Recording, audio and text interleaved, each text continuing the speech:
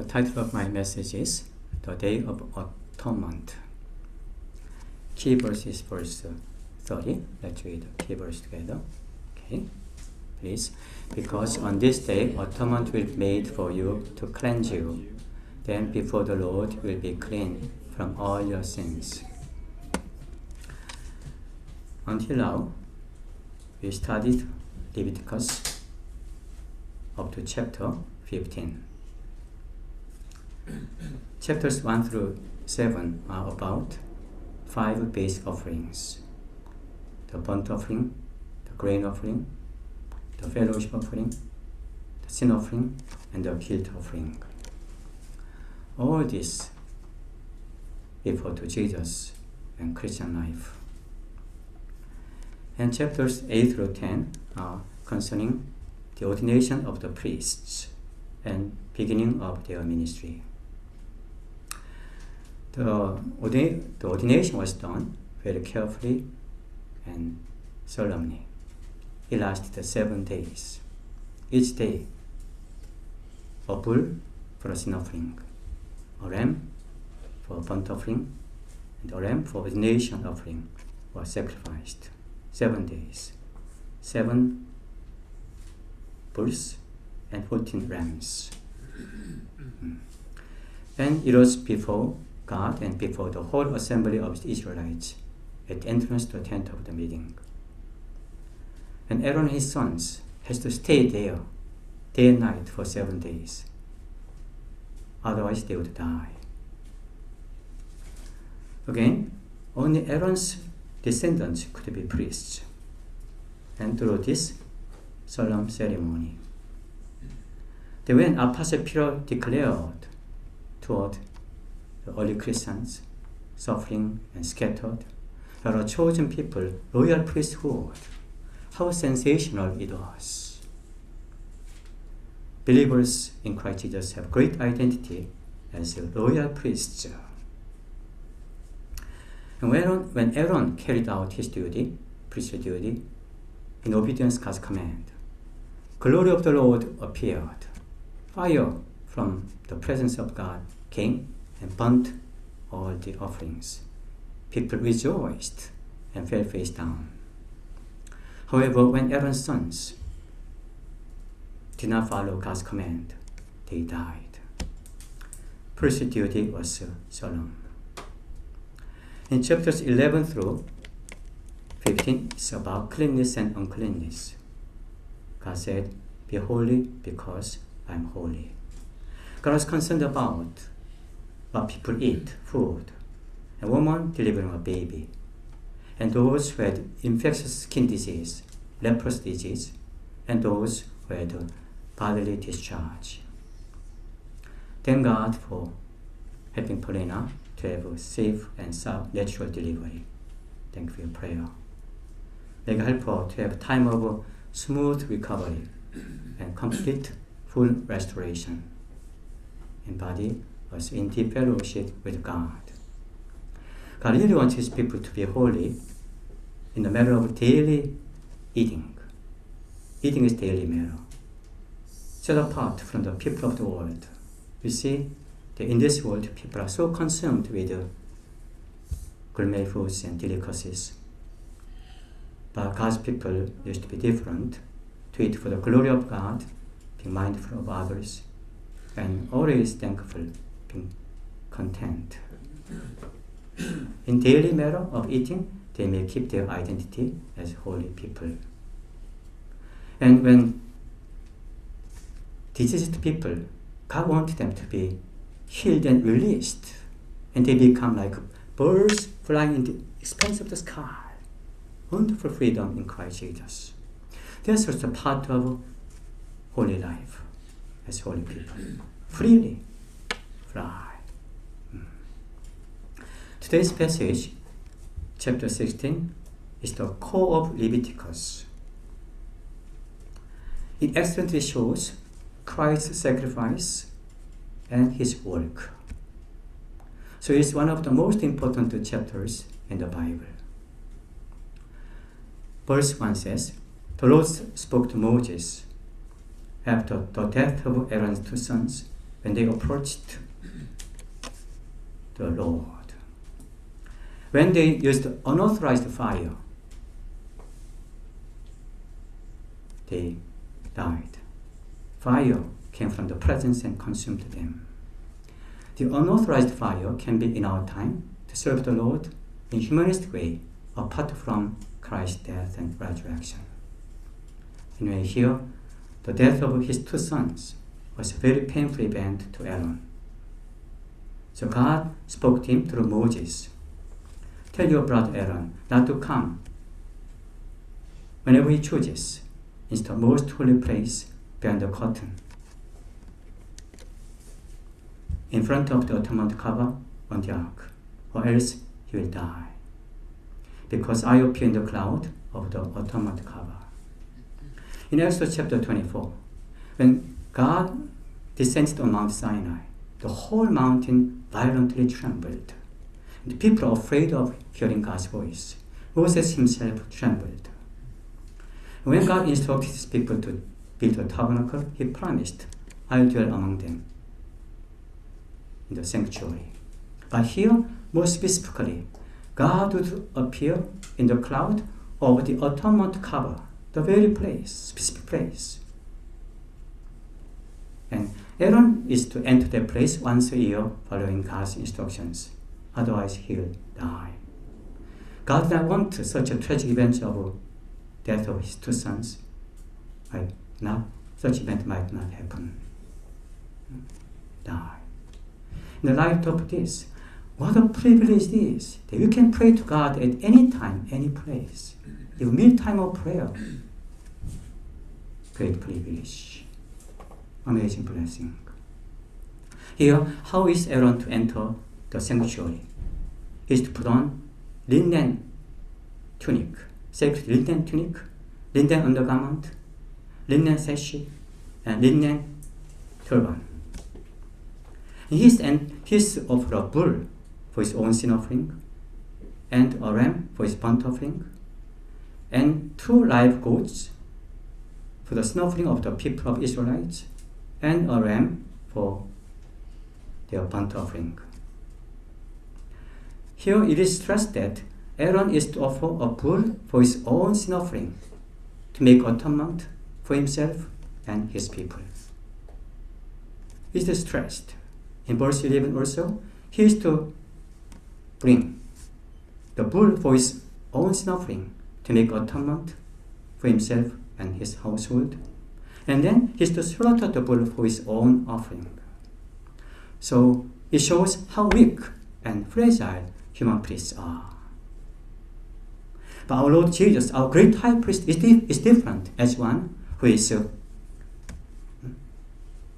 holy, blameless, pure, set apart from sinners. Then the Lord said to Moses, he gave a message to Aaron, he is to take a censer full of burning coals from the altar before the Lord, and 2 handfuls of finely ground frankincense, and take them behind the curtain, and he is to put the incense on the fire before the Lord, so that the smoke of the incense will conceal the atonement cover above the testimony, so that he will not die. God said to Moses in chapter 33, Exodus, you cannot see my face, for no one will see me and live. Smoke of incense concealed the atonement cover where God was present, so that Aaron might not die. And then here, what shall Aaron do? Let's read this verse very carefully. Okay, this verse, please. He is to take some of the bull's blood with his finger, sprinkle it on the front of the atonement cover. Then he shall sprinkle some of it with his finger 7 times before the atonement cover. This is really revelatory description. Can you see again? The blood of the bull had to be sprinkled in front of the altar. in front of the atonement cover. That's eastward. And then before the atonement cover, that's on the atonement cover. Make sure the blood is sprinkled on the place. When you see the flow of Leviticus, so far the blood was sprinkled as far as the curtain in sin offering. Blood was sprinkled as far as the curtain that separated the most holy place and the holy place. That much they could go. But now, deeper into the very sanctuary, is the most holy place. Blood was sprinkled on the atonement cover. Atonement cover of the testimony. Testimony is the 10 Commandments. The law was given to his people through Moses as a blessing so that they might live by them. But when they could not keep it, it brought God's condemnation and death. Paul said, I found that the very commandment that was intended to bring life actually brought death. In short, law brings God's dreadful judgment. But atonement cover is there, above the testimony. That's, in other translations, mercy seat. Mercy seat would function through the sprinkling of the blood. Wow! Mercy seat would function through the sprinkling of the blood. 7 times of sprinkling means complete sprinkling. What a revelatory, amazing, beautiful description it is. Make sure the blood of the live goat for the sin offering of the people, in the same way you used to do it, sprinkling the blood in front of the atonement cover and on the atonement cover. And in this way, make atonement for the most holy place because of the sin of the Israelites, rebellion of the Israelites, whatever their sins have been. And one more time, written verse 19, to cleanse it and consecrate it. And the astounding meaning of this is found in Hebrews chapter 9, verse 12. He did not enter by the means of the blood of goats and calves. He entered the most holy place by his own blood, obtaining eternal redemption. Wow! It truly through his death on the cross, shedding his whole blood. You remember how he shed his blood. When he prayed at Gethsemane, his sweat was like drops of blood falling to the ground. When he was flogged, flesh was ripped and torn out, and blood sprang up from his shoulders. When a crown of thorns was put on his head and struck by the step, blood came from his forehead and flowed on his face. He was crucified. Blood gushed out of his hands in his thumbs, gushed from his body to the feet.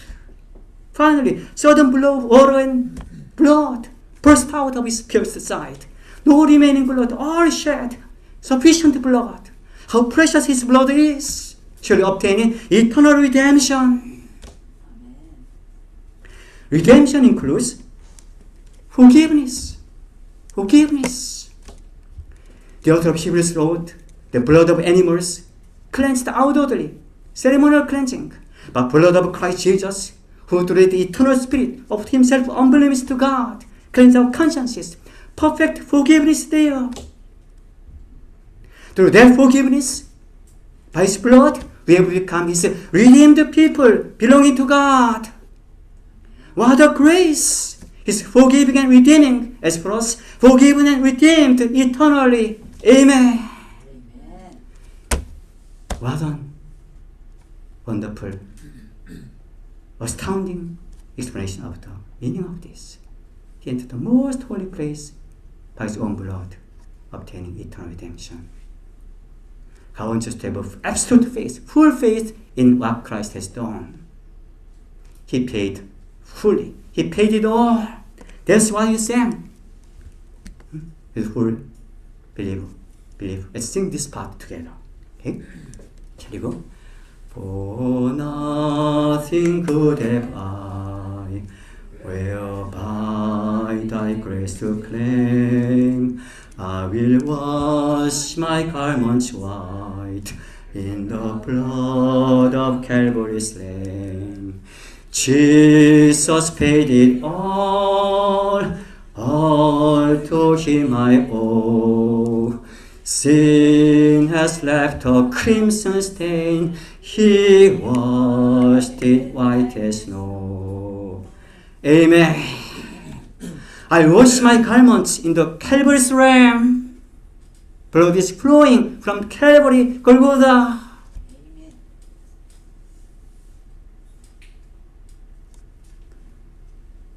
He entered the most holy place on our behalf.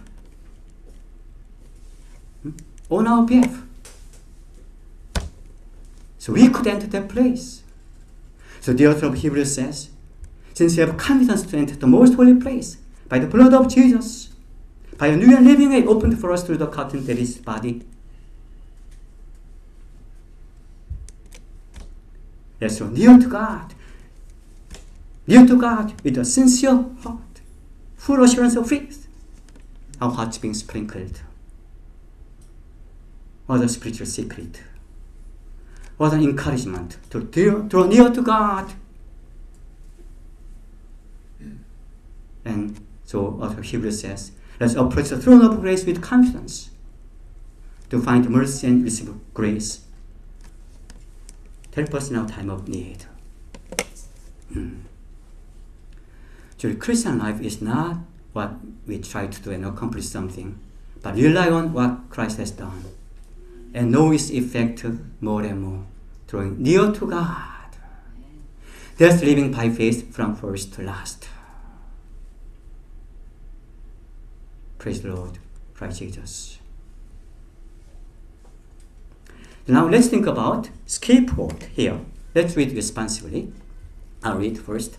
When Aaron has finished making atonement for the most holy place, the tent of meeting, and the altar, he shall bring forward the live goat. He will lay both hands on the head of the live goat, confess over it all the wickedness and rebellion of the Israelites, all their sins, and put them on the goat's head. Right. He shall send the goat away into the desert in the care of a man appointed for the task. The goat will carry on himself all his sins to the sacrifice, and the man shall release it in the desert. Here, what an interesting event. But how weird it is. What a poor goat. In Hebrew, the scapegoat is Azazel. Azar means goat. Azel means sent. It's for goat sending for removal. The goat is goat of removal. The goat carries on itself all the sins of Israelites and sent into the desert. What does this mean? It's to separation of the sins of his people, sins of Israelites from the people. Separation, sin and people. Sin is to be separated. See, when God made the world, at the beginning there is no sin. But sin entered the world through one man, Adam.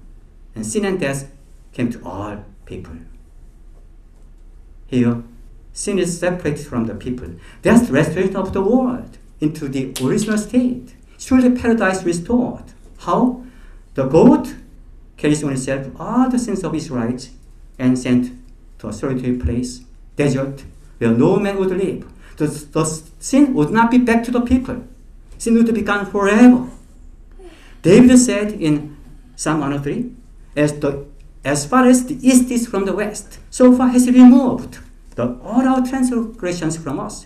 How far from the east and the west is? Infinitely far. Removed in that way. It is, as you read, another way of making atonement by sending it into a desert as a scapegoat. The meaning is also found in Jesus Christ. John says, He came to take away our sins, becoming the scapegoat. Isaiah said, He was cut off from the land of the living. He would take all the sin of His people, went to the place of solidarity, the place of no man's living. no man's land, he would go there, getting all the sins. He would receive all the blames and take upon himself all the blames and accusations. And Isaiah said, we all like sheep went astray, but the Lord laid upon him all the iniquity of us all. He was oppressed and afflicted, yet he did not open his mouth. And at the time of trials, he was tried before Sanhedrin, Pilate, and Herod, and then Pilate again. During all those series of trials, he remained silent. He only spoke when his identity has to be clear. And he stayed on the cross. Even when people, all sorts of people, the religious leaders, intellectual people, passers-by, soldiers, and even those crucified who were crucified with him, heard insults at him, he remained silent. Finally, he died, breathing his last. According to Hebrews, he was crucified outside the city gate. And John the Baptist said, when Jesus coming toward him, look, the Lamb of God who takes away the sin of the world. I believe that when John wrote this, he not only have in mind the Passover lamb, whose blood was sprinkled on the house of the Israelites, the angel of death Passover, not only the Passover lamb, but also the scapegoat who takes away all sins of people into that faraway place. Look, behold. Here, see this. As you read, the goat will carry on itself all the sins of Israelites. Look. So those do not look, it's the scapegoat. Those do not behold, it's to carry all their sins upon themselves. Do not look at this. They had to carry all their sins upon themselves throughout their lives. Meanwhile, their souls become more and more leprous. You see this? And bear all the consequences of sin. Then who can look? Who can behold the scapegoat? Who? Those who realize their sins and recognize them. Truly is a blessing to realize and recognize and confess the sin. Surely blessed life. Then the person can look, behold, the scapegoat who takes away all the sins into such a place. For this we need the Word of God, through which we can examine ourselves and discover ourselves and find our sins and wrongdoings and weakness before God. In darkness we cannot see. If we do not look at this lamb, the scapegoat, we blame others. We condemn others, thinking I'm okay, though not okay before God at all. Can you imagine the life? I give much pain, much grief to others and to God, but I do not feel it. Can you imagine the life to live with those who have no self-discovery at all? Not just one day, throughout their lives. Adam, when God pointed out his sin, you ate, Adam said. He only blamed his wife, blamed God. The woman you gave me, the woman you put here. So I ate. Because of you. What a poor guy Adam is. Ugly husband. There are many ugly husbands, many ugly wives. I know that. I was one of them. And my wife had difficulty and said, you never say, I'm sorry. My response was, not never. Sometimes. Now understanding her heart. Pain. Many nights I slept well, not knowing her body pain and pain in her heart. True. I was a man of no self-discovery. I hope and believe that I'm getting better. Amen. See, we all do self-discovery. Can you see this? God is working in a husband. God is working in a husband, but wife blocks it. What a wicked sin. And vice versa. God is working in a wife, but husband blocks it. Oh, there should be a self-discovery. Again, how careless I am. I think, I know, I do not know the condition of sheep, but I think my shepherd life is okay. We really need self-discovery. Really, you can say Christian life is to have a self-examination and self-discovery. So we can look, behold, the scapegoat. May God help us to be enriched in this grace of Jesus. Lord, help us. Amen. He became scapegoat for you and for me. Finally, here. And here, yes, we thought of being scapegoat means being separated, right? So do not try to be attached to sin. Do not embrace sin. Be detached. Hate sin. Do you remember Joseph? Joseph's case, right? He ran away from the tempting woman who tempted him day and night to be with him, but he ran away. Flee, be detached. Paul said, flee the evil desires of youth, and flee from sexual immorality, flee from idolatry, flee from any tempting site in the internet. Don't stay there. Flee. So many internet tempting sites. Flee any site that distracts your spiritual life. Flee. Don't stay there. Flee. Don't be attached to it. Flee from any sin of pride, rebelliousness, disobedience, laziness, complacence. Flee. Don't be attached to it. Any anxiety, any worry, anxiety, flee from it. Anxiety kills you. Worry kills you. Fear, terrible sin. Don't fear people. Fear God. Be detached to sin. Meaning is here. Went far away. And see one thing. It's done on the 10th day of 7th month. 10th day. On that day, atonement will be made to cleanse you. Before you, all your sins will be forgiven, gone. So once a year, what are they? The atonement. Accumulated sin, all be gone. Once a year. But in the New Testament, amazingly said, once in eternity happened. On a single day, I removed the sin of this land. Single day. That day was the day when Jesus Christ died on the cross, shedding his blood on that day. AD 30, in the 14th month of Nisan, Friday, 3 p.m. Some say AD 32, doesn't matter. Exact time, God scheduled, as he prepared an angel for the very hour, day, month, and year. Same way, exactly God prepared on that day, single day, the Son of God died on the cross, shedding his blood, removed all sins. More specific for us, it was the day one believes in Jesus' death and resurrection. One believes that Jesus truly died for my sins and rose again from the dead on that day, on the moment. This is the day one makes a confession. You are the Christ. That day, that moment. Christ means in the New Testament is written in Greeks, Christos, meaning Messiah in Hebrew.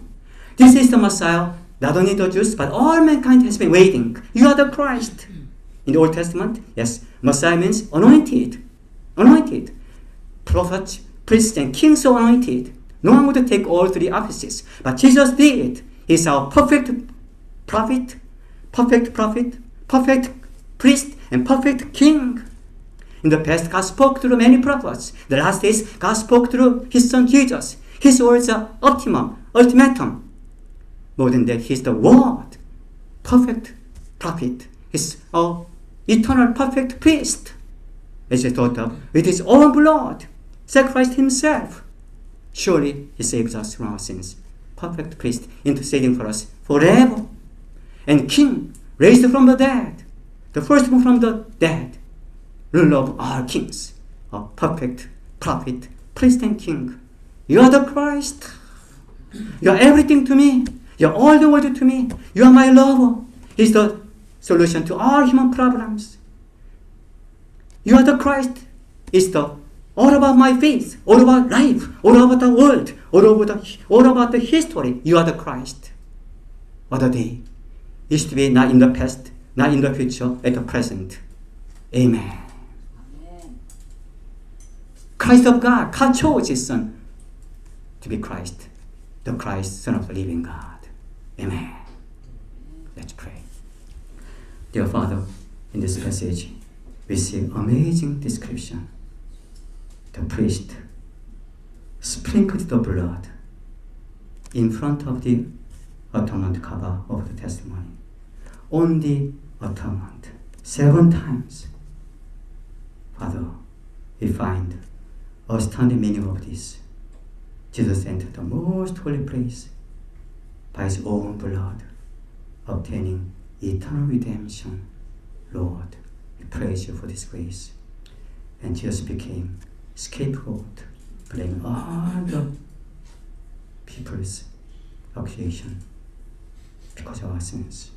Went far away, no returning of the sin. Father, help us put our absolute faith in Christ Jesus, drawing near to You, looking beyond the Lamb of God, scapegoat. Lead each one's life with daily confession. You are the Christ. Thank You for Your words. I pray in Jesus' name. Amen.